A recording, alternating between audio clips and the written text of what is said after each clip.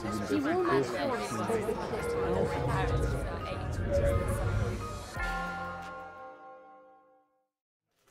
afternoon and welcome to the first lecture, I think, by Head of Department during the Alumni weekend. It's called the 2020 Vision because my term of office is from 1st September of this year till the end of August 2019.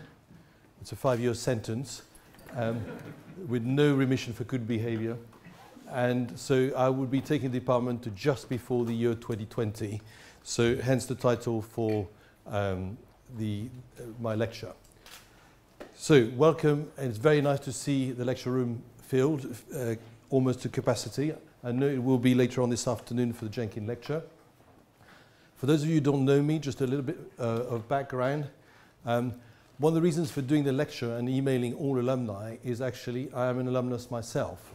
I believe I'm the second head of department in our 116-year history, if I've got the numbers right. So 106-year history to be an alumnus of the department. Professor David Clark, before me, who most of you will remember, was head of department, and he'd been an undergraduate here.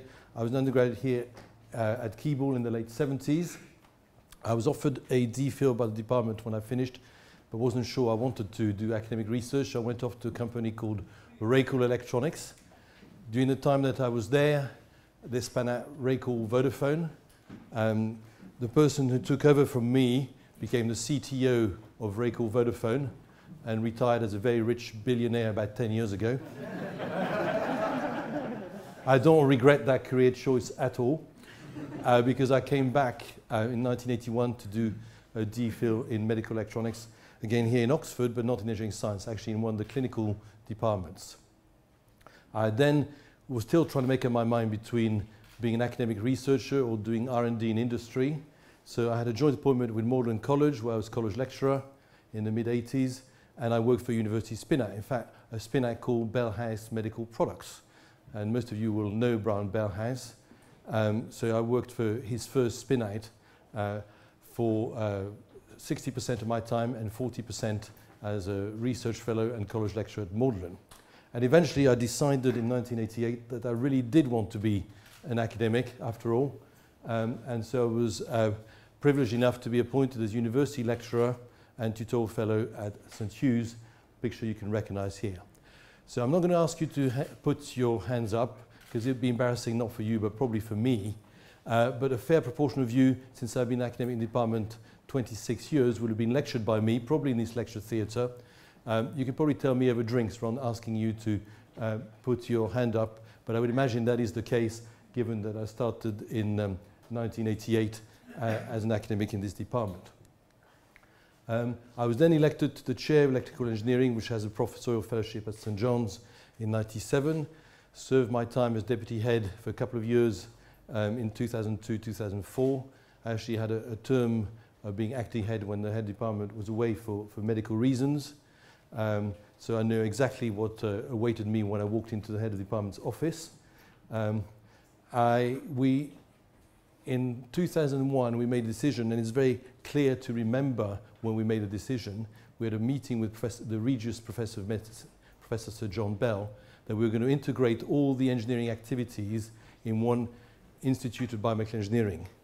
And that meeting took place on 9/11. That's why I remember the day. And more than half the medics couldn't turn up. For example, the director of intensive care couldn't be there because they're all on standby in case there was a national emergency. So we had to have the meeting again 3 weeks later.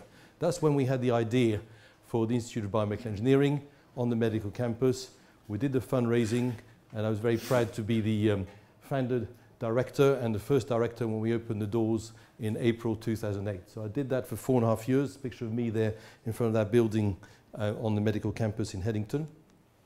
Other things I've done since, without going into too much detail, there's a national assessment every 6 years of the strength of research in UK universities.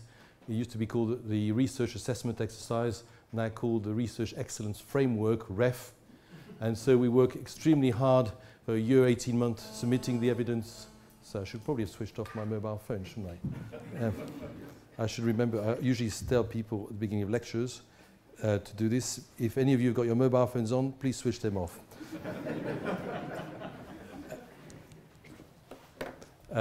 So we spend a lot of time getting our submissions ready. It's a huge investment of time and energy, but it determines the baseline funding for research for the department for the next 6 years. So it's hugely important.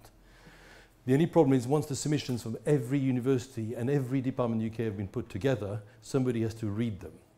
So about 3 years ago, I got the letter that nobody wants to receive, which is, Dear Professor Tarassenko, your peers have nominated you to be a member of the REF national panel, which meant that between the 1st of January and the end of May, I had to read and grade 700 journal articles, which is about 10,000 pages. So becoming head of department is not too bad after that. I've just come back for our last meeting, because not only do you have to grade the hundreds of journal papers submitted by that discipline, you also have to read impact case studies. So I graded 700 papers, graded 50 impact case studies, and 15 environmental statements on the research environment. That finished yesterday, so I'm really happy today. I'm DMOB happy. That was our last task was yesterday in Manchester. So I wrote the first half of this whilst watching the first results coming in from the Scottish referendum on Thursday night, and then the second half on the train back from Manchester yesterday. I've also been a member of University Council for just 1 year now. I became a member at the beginning of the academic year last year. And I have been head of department for almost 3 weeks.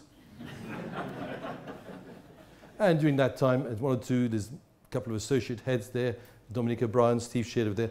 They will know we've had 1 or 2 tricky issues already, one of which came out completely out of left field, but I'm glad to say it was resolved Thursday morning with the final email being sent from Manchester. So I'm a complete expert on how to run the department. I've been now doing it for 20 days. I do say that it is an important caveat. When I present the vision strategy, of course, I've discussed it with colleagues and so on. I'm due to have the equivalent meeting with colleagues on the 7th of October. So in fact, you are being told the vision, the strategy, before even my academic colleagues. So all of this has got a huge caveat that although I know I have support, the exact details have to be worked out with colleagues.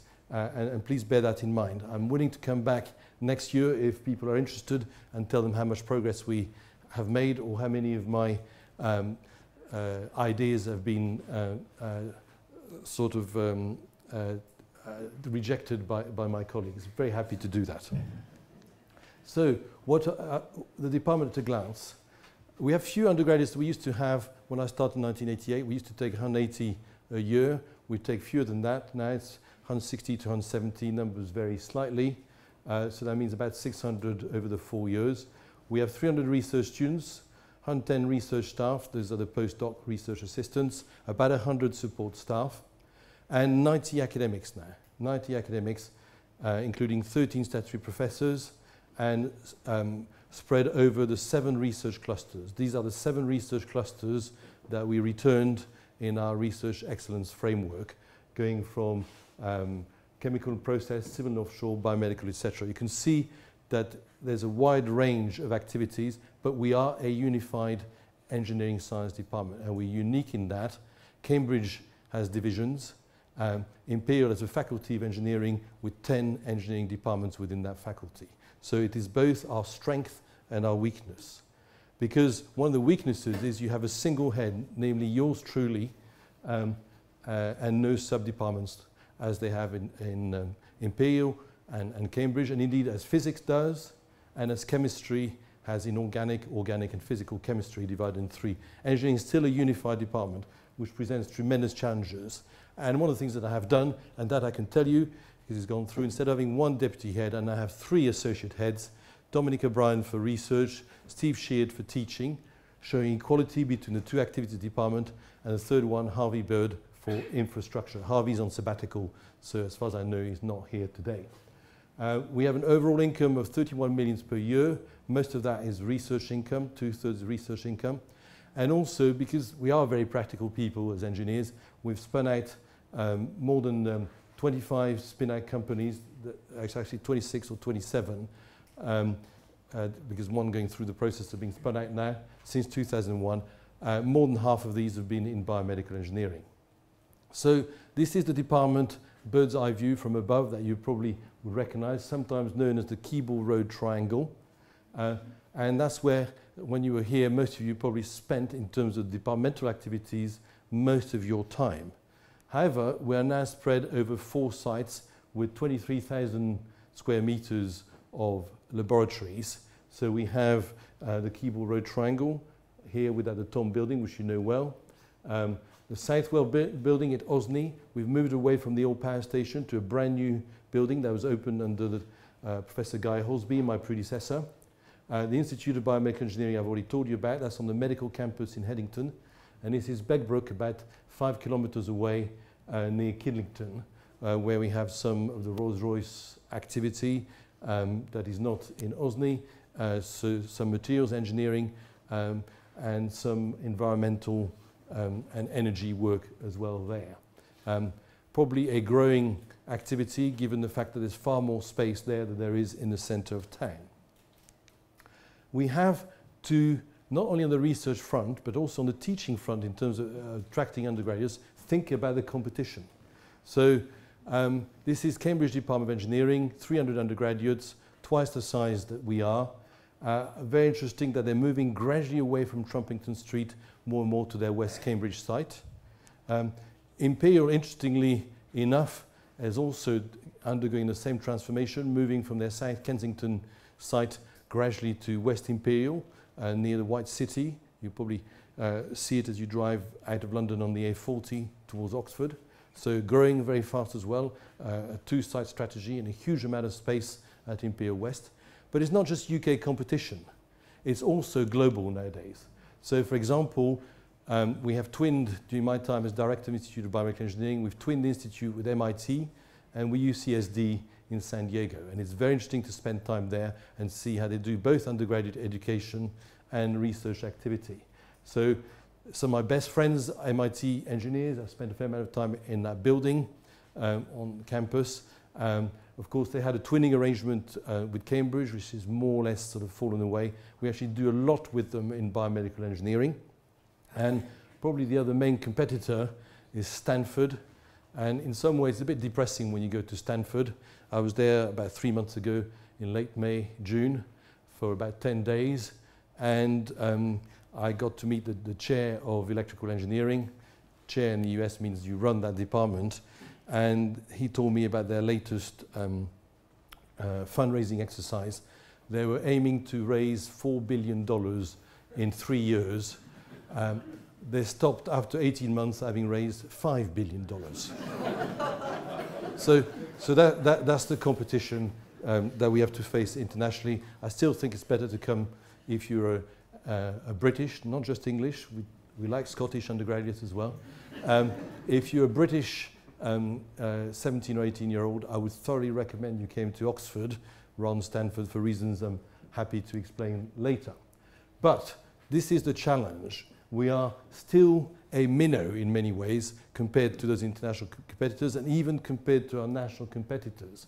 We're half the size of the Cambridge department and a third of the size of the Imperial College Faculty of Engineering, which has 10 engineering departments within it. So there has been growth. When my predecessor Guy Holsby took over, there were about 75 academics. As he demits office, about 90, plus or minus 1 or 2, but these are sort of rounded up figures. Some growth over the last 5 years. For various reasons, we think that 150 is probably the optimal number. Now, growing to 150 in 2020 is probably not possible, but it's a target to have anyway. That would allow us to compete on more equal terms, certainly with Cambridge. Probably not with Imperial, but we probably don't want to grow as big as Imperial. But this would make us roughly equal as Cambridge. Cambridge today, and of course they're going to grow during the next 5 or 6 years, but nevertheless we will becoming close to them. So how can we grow? Well, one of the ways to do it is to do the kind of thing that we've done in the Institute of Biomedical Engineering, that we've done at Osney, we've done in other places, including robotics. You'll hear more about that later on today. And is to grow some major research institutes based on existing research groups. So the first three are really sort of new nanotechnology around the activities of Professor Jong-Min Kim, who's sitting at the top over there, who has got very ambitious and very exciting plans to grow that area in the department with very strong links with Korea. The Oxford Centre for Information, which includes big data, 5G and so on. We already have some impressive activities.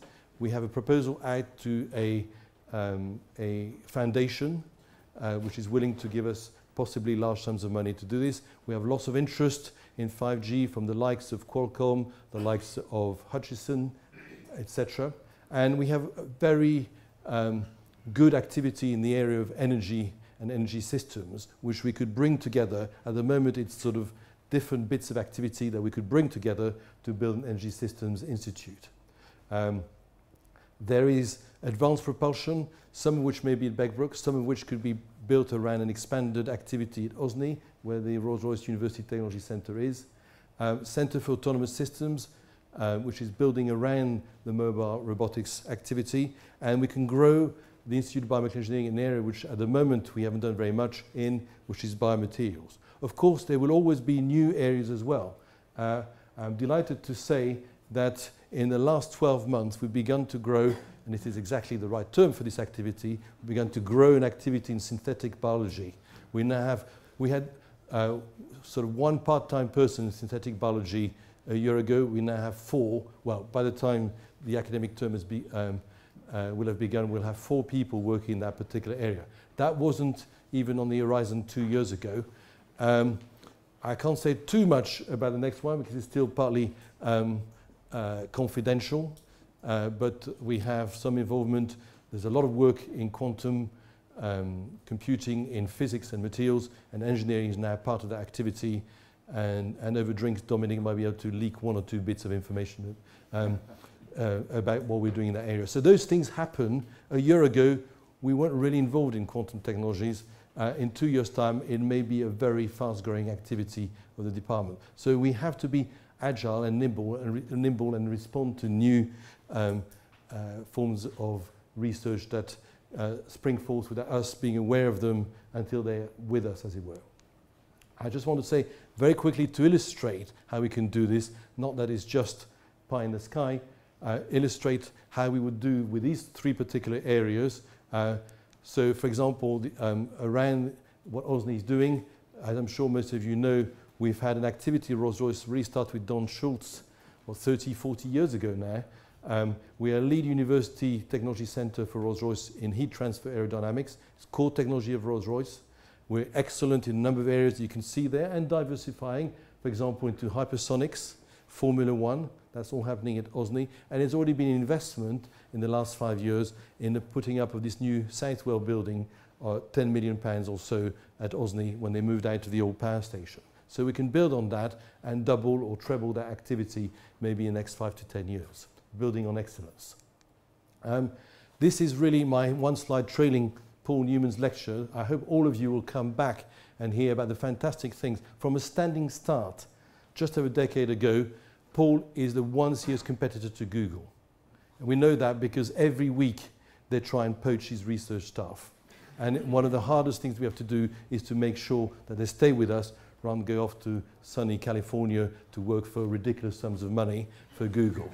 And most of them do stay. And that's because of the exciting work that's being done, which is leading. Paul has taken a different approach to Google on how to build these driverless vehicles and so on. And please, if at all possible, come back. This is going to be a really exciting Jenkins lecture in about a couple of hours' time. Of course, the IBME, where we would put the new biomaterials activity as well, only opened April 2008. 8 of us moved up there. We had 110 research students and postdocs and a number of support staff. If we take the State of the Union and the state of the IBME in 2014, it is more than twice the size it was in 2008. We have 17 academics, 220 researchers and support staff. We've had £40 million of grant funding from the Research Councils, Department of Business, Innovation Skills, Department of Health, Wellcome Trust and Industry. Shows what can be done. Now, of course, this is a growth area. Not all areas go at that pace, but it shows what can be done with the excellence of the people that we have here in Oxford. And now we have 4 clusters. I won't go through in detail. We've organized ourselves, these 17 academics, with activities in biomedical signal processing, biomedical image analysis, around Professor Alison Noble. He used to be around Mike Brady until he retired 3 or 4 years ago. Therapeutic ultrasound and drug delivery, and regenerative medicine. And I know some of you from SOUE came around for a visit 2 or 3 years ago on a Saturday morning alumni weekend, as I say, 2 or 3 years ago. And the interesting thing, and I won't have time to describe it in detail because I'm going to try and do this in 30 minutes to allow you to ask me questions, is these are the spinouts in biomedical engineering. Now, if you ignore PowderJect, which was founded in 1994, and Mirada, that was founded in 1999, Biosensors and Oxonica also from that era, all the others are the last 7 or 8 years. So a huge spin activity, so fast occasionally we don't even have a logo quite yet for this one that was spun out last month, and there's a couple more in the pipeline. So we have a huge amount of spin-out activity. My latest spin-out is Oxy Health, and this is Konstantin Kusios's latest spin-out, Oxonics. And they've come out of a Centre of Excellence funded by the Wellcome Trust to the tune of 8 million. So that's is jointly Wellcome Trust and EPSRC. So the money they put in is already less than the money that we've got in investment in those 2 spin-outs from private VC funding. So we, between Oxonics and Oxy Health, which have had 2 rounds of investment, we've attracted nearly £10 million of funding. So money is flowing back, but from different sources, to take what was developed in the lab into products and continue the development of the technologies. So that would be the strategy for growth. Build some major research institutes around existing and new activities with a target of 150 maybe by 2020. As I say, it may not be possible to grow quite as fast as that, but it's good to set targets. So there is one constraint, however, which is unique to Oxford and Cambridge, but been solved differently, existence proof in Cambridge. 5 years ago, roughly, when the previous head of department stepped down, and this is roughly true, there were 2 categories of people in the department: university lecturers, tutorial fellows, and statutory professors. So 90% of the academics were university lecturers, tutorial fellows, 85% maybe, 10-15% were statutory professors. Now we're getting a changing scene. We cannot grow university lecturer, tutorial fellows because there's a finite number of colleges, and colleges are not going to take more engineers. There's a cap in the city on the number of undergraduates that could be within the city boundaries, within the ring road effectively, so we cannot grow the number of undergraduates, and therefore we cannot grow the number of tutorial fellows. I mean, my hope, my dream, this is completely left field, is to have a Churchill College, like Cambridge did, somewhere maybe just outside the ring road, and that would be a way of all of a sudden increasing the number of engineers by 50 or 60%. But that's a dream more than anything else. Anybody willing to help me do that, be very happy to talk to you. But for the moment, we have to assume that we're not going to be able to grow the number of tutorial fellows to more than about 70. So the other half are going to be others. So statutory professors, we're now appointing senior research fellows, RS4s in university parlance, and we're also appointing university lecturers, non-tutorial fellows. And this is growing. The division in which physics, chemistry, engineering, we're all part of math and physical life sciences division. 5 years ago, there are only 18 university lecturers, non-tutorial fellows. There are now 76 university lecturers, non-tutorial fellows. Everybody's called an associate professor now, so the initials are APNTF, Ron, ULNTF. And will this work? Well, I believe so, because that's the way Cambridge does it. Only about half of the university lecturers in Cambridge have college teaching in the form of tutorial responsibilities, director of studies, etc. So if Cambridge can do it, why not take best practice from elsewhere? If we need to grow this department, this is the way we could do it. And it does fit in well, and there's a caveat here. I haven't had time to discuss this in detail with my colleagues, this particular bit. I see them smiling. But I do believe it fits in really well. This is serendipity with the way we run our new undergraduate course. We have a 4-year MEng degree, as I'm sure you know, based on lectures, tutorials, labs and project work, but I'm sure this will be a disappointment to a lot of you. It is a disappointment to us. EEM is no longer available. First of all, the economists walked out, too busy teaching their economic students, and even with management, quite difficult to keep it going.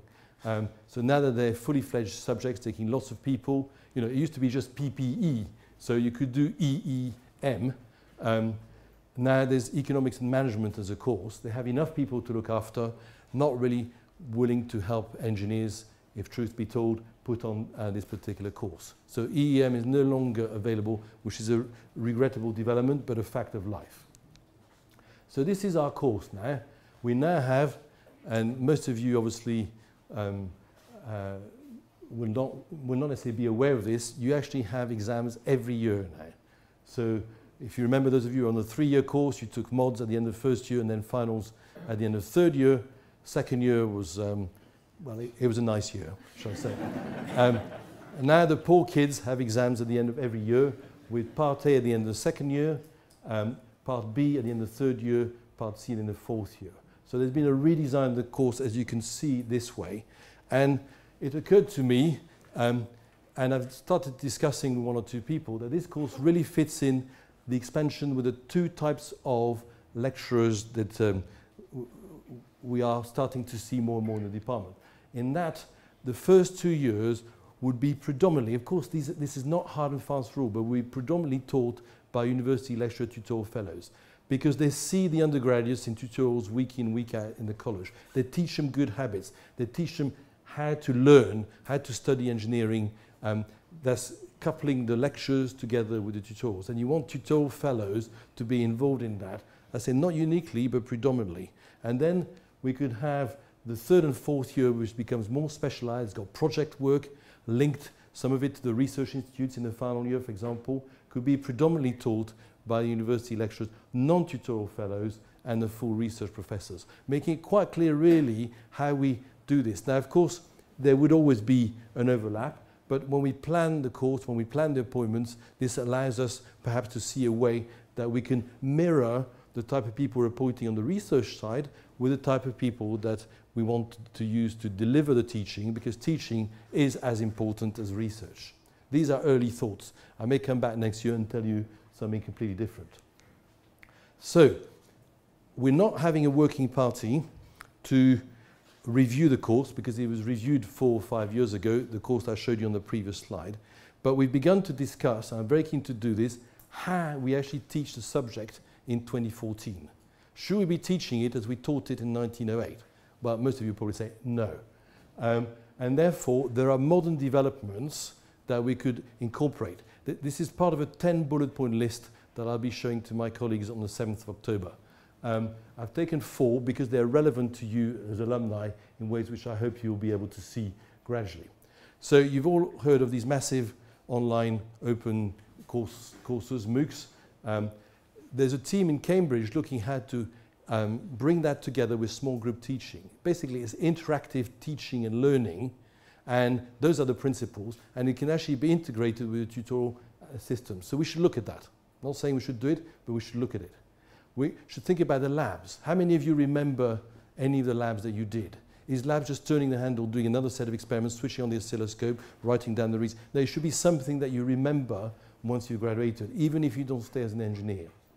The Blavatnik School of Government, which is a new venture in the university, is offering everybody who turns up for a course, these are all graduate students, an iPad as they walk in, which is effectively the course handbook. All of our course now is on WebLearn, which is an intranet for members of the department. So you have the lecture notes, you have the slides that the lecturers use, we're going to have videos of the lecturers and so on. So it's all there available electronically, which means 2 things.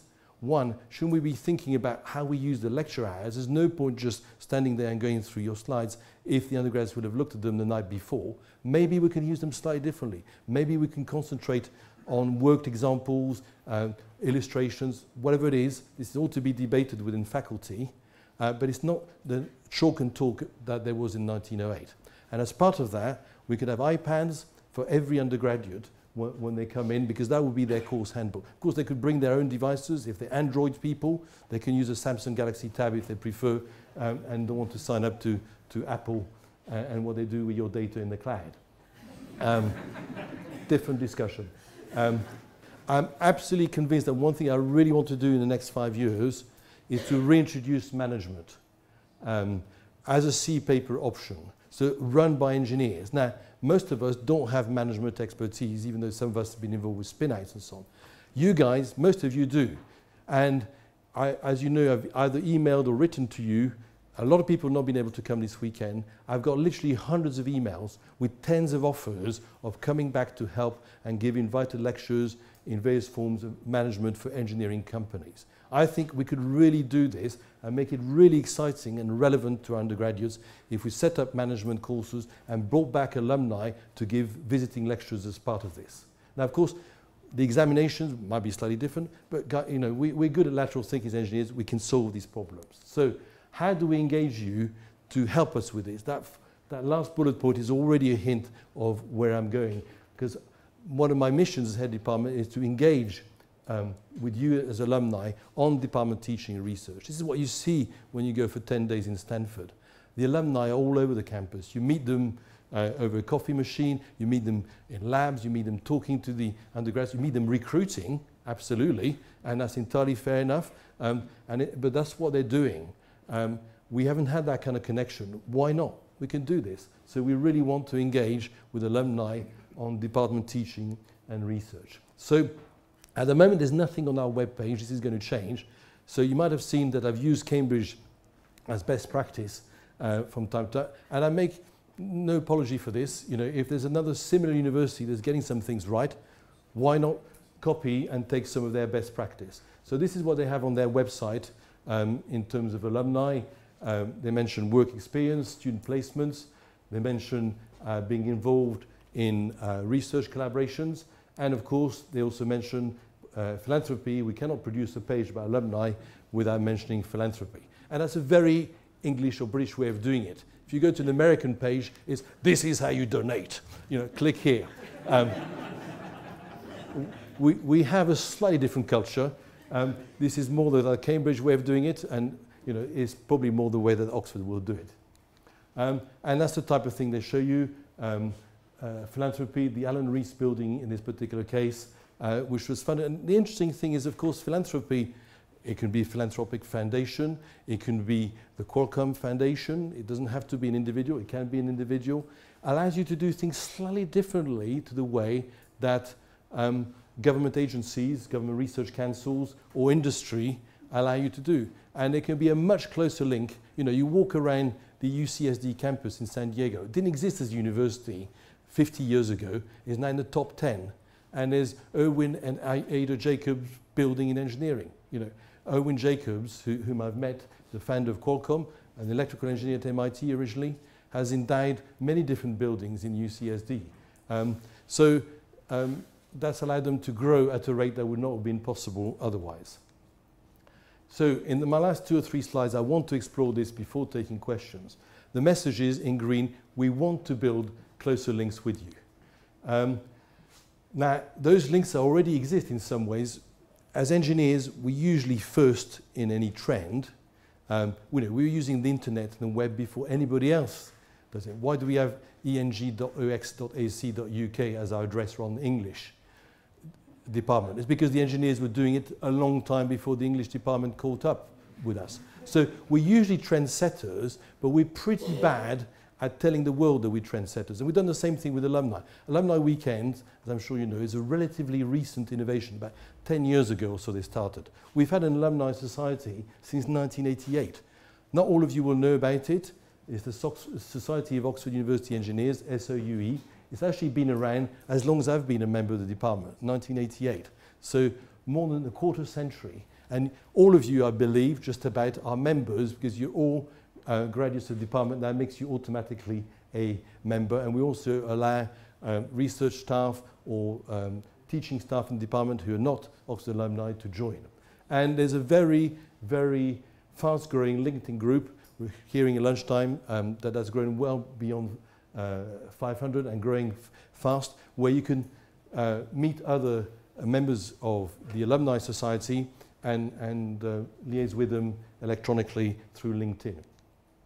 And so what I would like, this is not the final slide, but I'm putting it up there, is if anything of what I've told you resonates with you, please let us have your ideas either via alumni@eng.ox.ac.uk or directly to me.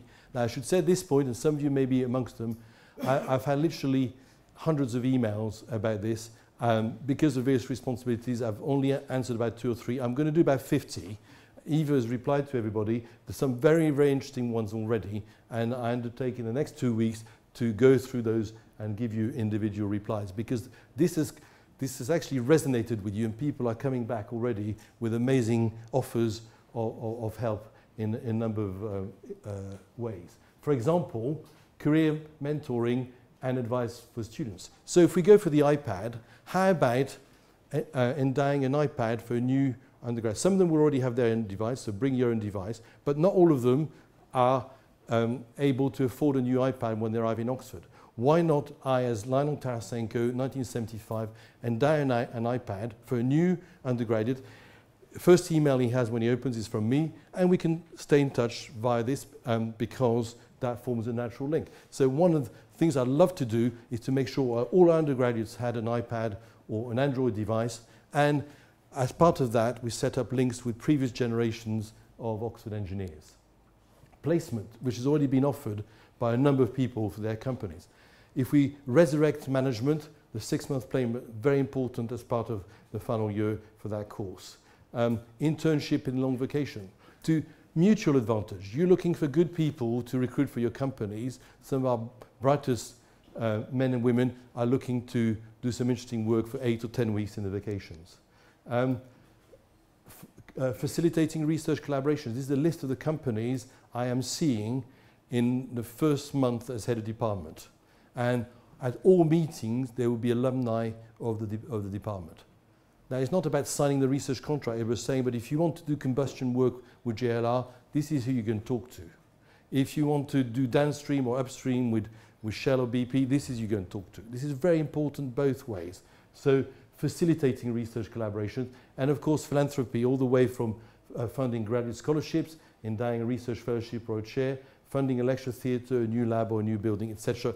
That's conventional philanthropy, and we can do some of that in engineering. We haven't done any of it, so actually going beyond the iPad, we can start thinking about doing that. We had 1 or 2 alumni endow some research fellowships in colleges, but it's been a pretty low-key activity so far.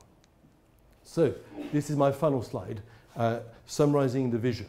So where would we like to be in 2020? Where we'd like to be a world-leading department competing on equal footing with Cambridge and Imperial for both teaching and research, which will require of the order of 150 academics, 50% fellows and 50% others.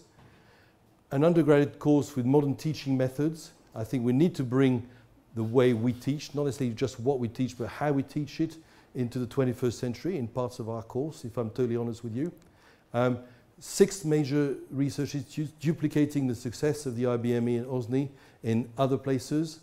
Could be the Oxford Centre for Information, Energy Systems, I've listed 4 there, I think we need about 6. And the interface with undergraduates is we'd have some really exciting final year projects that would take place in those institutes.